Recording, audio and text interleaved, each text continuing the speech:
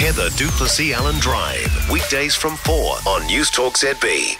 Hey, if National's looking for an excuse to get out of paying for Labor's dumb free year of university, they may have just got it. The Tertiary Education Commission has admitted that the first year free of tertiary study has led to absolutely no discernible evidence that it increased the number of students from low socioeconomic backgrounds, which basically means it hasn't worked, because that was the whole point of doing this thing, right? That was why Jacinda stood there and said, next year's on us, because she wanted to help poorer and disadvantaged kids get into uni, which is laudable. But it didn't work. And it obviously was never going to work because it wasn't needed. Because cost is actually not a barrier to going to university. It's easy to go to uni and pay for it. You take a loan, there is no interest on that loan, and what you borrow is only a fraction of the actual cost of going to university. The rest is subsidised by the taxpayer.